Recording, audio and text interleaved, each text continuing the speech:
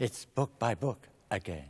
Here we are, and I don't know whether you're sharing in this with a number of friends around the screen there, or whether you're just on your own, or in a big seminar, or whether you're watching on TV, or whether you're maybe listening on radio. But here we are. We know where we are. We are at All Souls Church in Langham Place, London, England. I'm Richard Bewes, and I'm joined here by Paul Blackham, Dr. Paul Blackham, and we're also joined by our very honoured guest, and that is Anne Graham Lotz from North Carolina in the USA. And it's a joy for us to be looking now in the fifth of our studies in John's Gospel. We're coming to John chapter 8, right through to chapter 10, verse 21. That's where we are.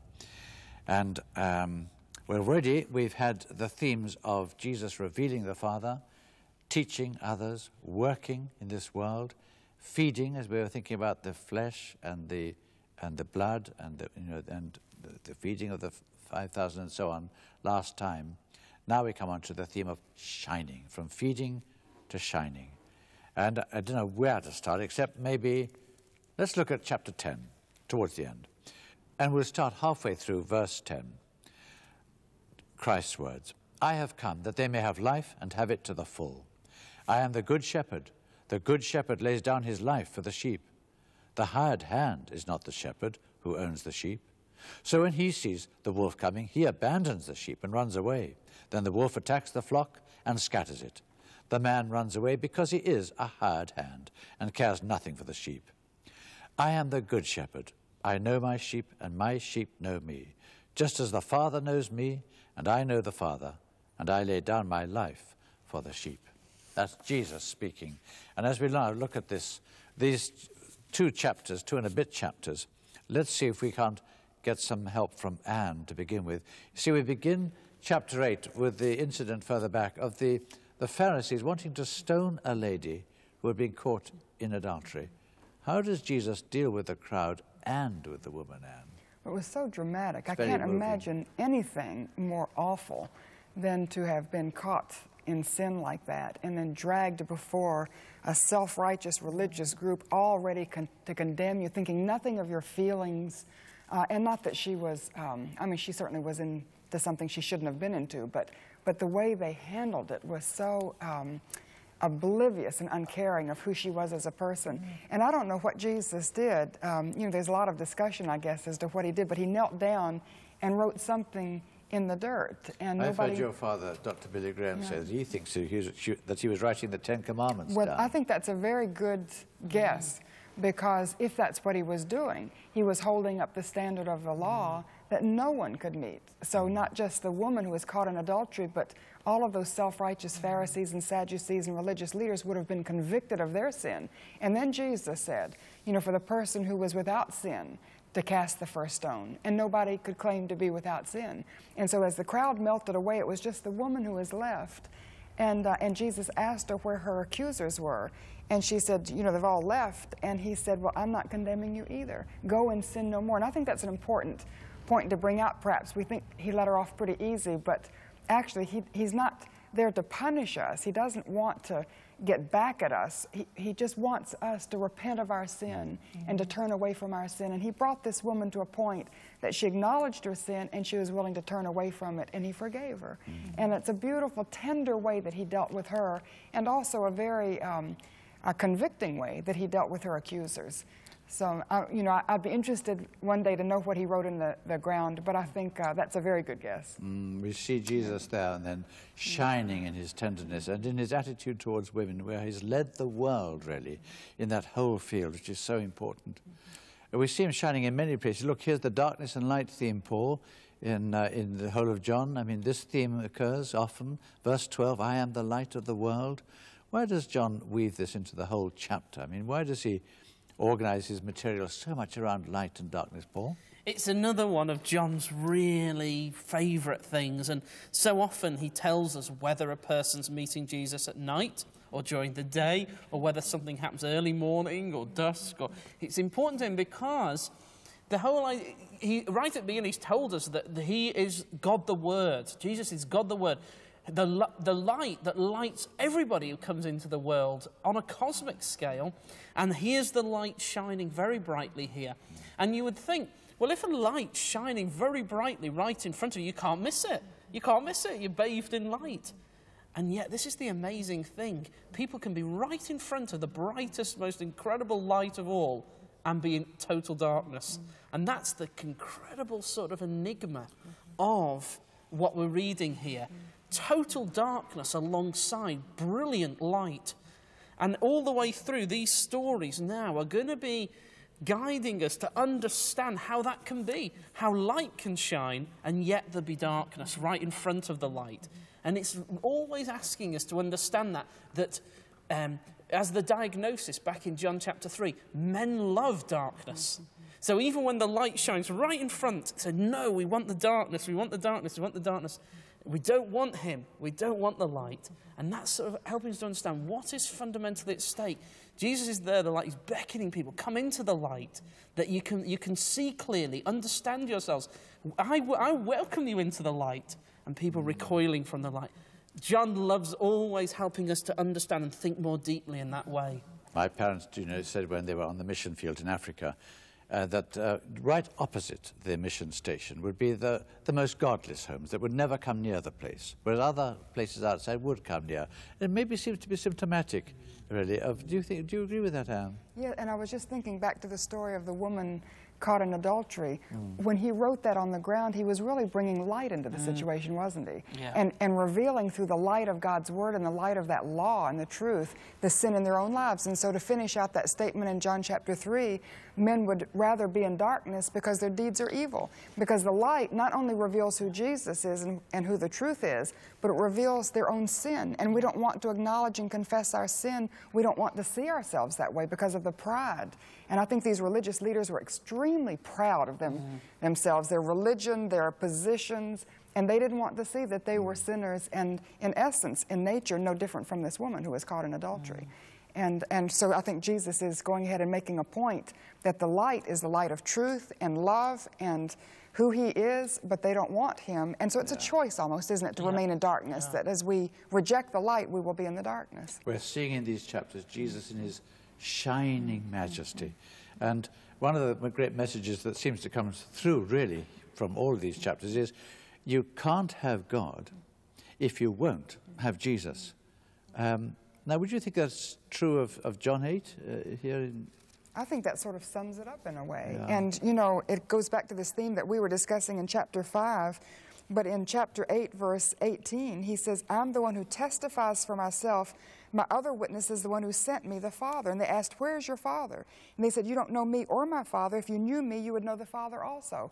And Jesus is clearly declaring that he and his Father are one. In other words, he and God are one. If you've seen him, you've seen God. If you see God, you've seen Jesus. They are one and the same. And so if you say you believe in God, but that somehow believing in Jesus is an optional extra, or I think you were calling it an optional luxury, that you can pick and choose if you want to believe in Jesus, but yes, we all believe in God. He's saying you can't do that. That if you say you believe in God, then yes, you will believe in Jesus because Jesus is God and he's the revelation of God to man. To say that you won't believe in Jesus, then whatever God you're worshiping is not the one true living God of the universe. It's an incredibly strong statement. Yeah, it is. I like it because sometimes people will say to me, oh, I believe in God, or I ask them, do you believe in God? And they'll, yes, I believe in God. So which I always say, oh, so when did you become a Christian? When did you love and trust Jesus? And they're like, I don't love and trust Jesus. Well, then you don't believe in the real and living God. Whatever you believe in is a phantom, an idol, a false God. That's an incredible truth. Yeah. And I think in this day of, so many different religions, so many different ways of, and that Jesus is the one true living God in the flesh. And Paul, when we're towards the end of John 8, here's Jesus in confrontation with some of his critics, and there's the thought about he's only not yet 50 years old. Have you seen Abraham? They ask. Would you just like to tell us a little bit about that? I mean, Jesus would have had to be 2,000 years of age to have met Abraham. What is this issue all about? Well, we've seen that you can't know God without knowing Jesus. And of course, that isn't like a new arrangement that suddenly God says, well, everyone's been able to know me directly up till now, but I'm afraid from now on it's going to be more complicated and we're going to have this Jesus guy in between. Because that would be ridiculous. It would mean things were worse now than before. It isn't that way. And he's really, the challenge throughout the chapter has been, they're saying, we're just like Abraham. And he says, no, no, no. Abraham did not treat me the way you treat me. And this has been building up, and they're sort of beginning to dawn. How can... he can't know Abraham. What's he talking about? Abraham treated him differently. And it really comes to it, where they're saying, you haven't met Abraham.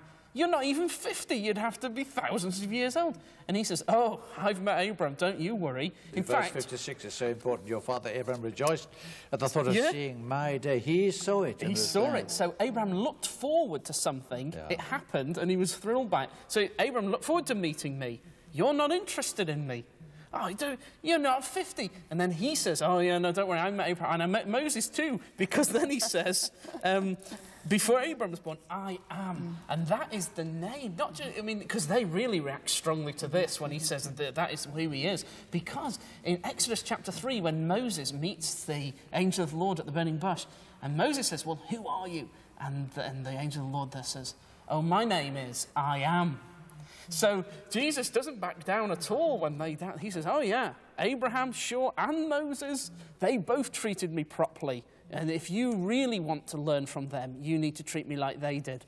It's really, I think it's one of the most shocking things in the whole of John, really. It's shocking, and it's also thrilling for the reader of John's Gospel, isn't it?